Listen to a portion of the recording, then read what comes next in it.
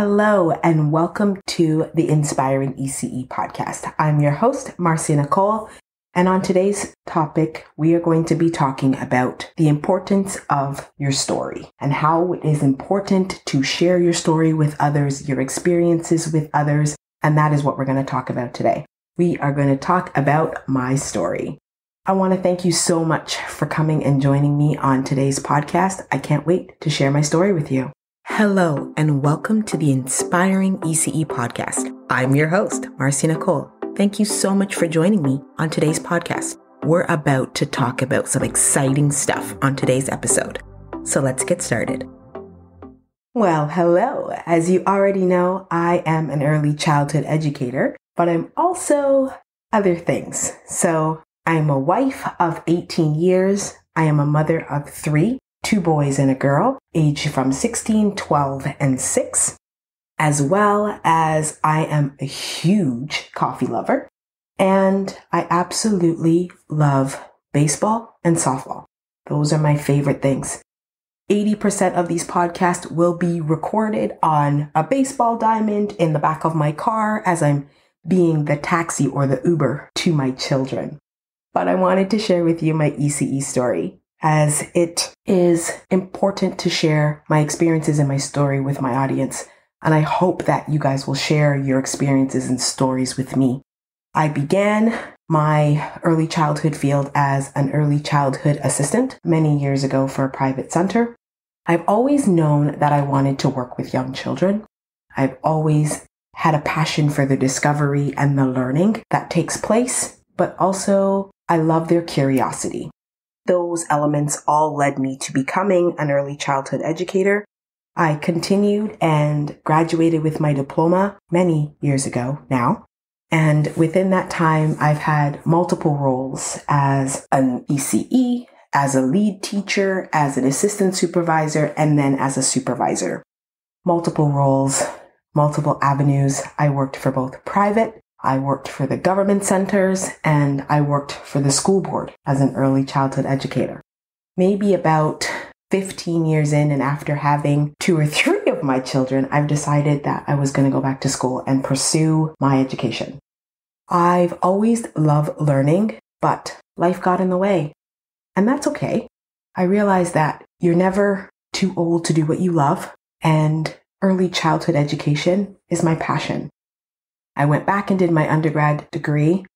I believe my youngest was 12 months when I started. He's 6 now.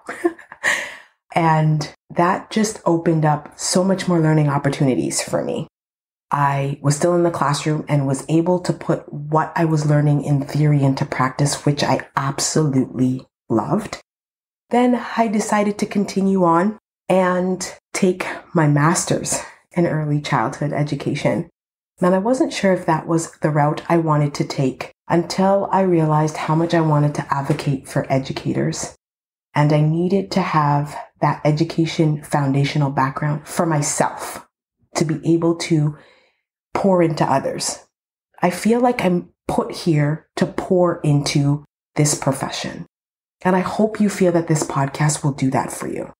I'm here to help you find and rejuvenate that passion for the field.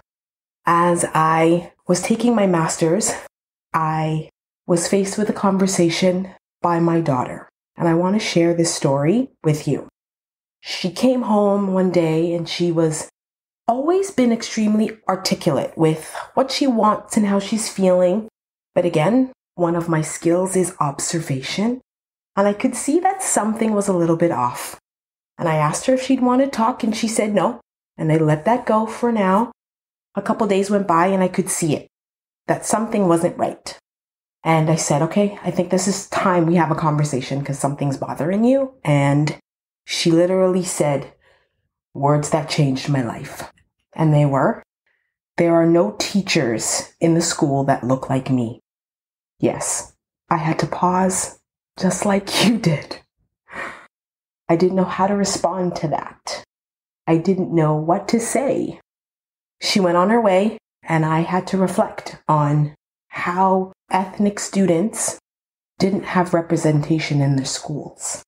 just so happens I was taking my master's and doing all this research when I realized, based on research and stats, at how true that statement came from a 10-year-old. That fall, I enrolled in my Ontario certified teaching program to make a difference.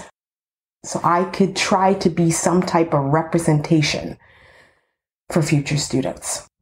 As I'm taking my OCT right now, and as I completed my master's, I realized my passion and drive is still in the early childhood sector, and how I need to advocate and promote early childhood educators to invest in their professional development, in seeing their potential, to foster their learning so they can continue to educate our future.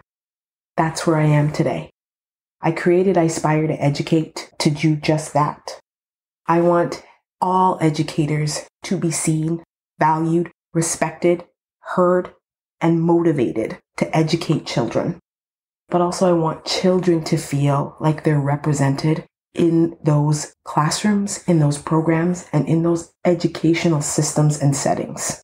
Okay, that's my story. That's where I am. That's why I'm here. This is why this podcast is here.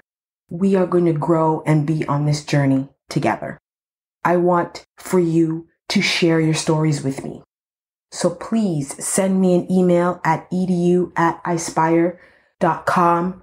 Please drop me a DM on social media at Inspire to Educate or at @MarcyNicole_. I want to hear from you. I want to connect with this community. Also, I wanted to thank you for listening to today's episode. I know it was just all about me and my story, but I'm so glad that you're here and you show up every week, and we're going to be on this journey together. Like I say always, the work that you do is so very important, and I thank you for doing it. Until next time, take care. Bye for now. Thank you so much for joining us on today's episode of the Inspiring ECE Podcast. This was a blast. If you don't want to miss any future episodes, please don't forget to subscribe. Check us out on socials on Inspire to Educate. Until next time, bye for now.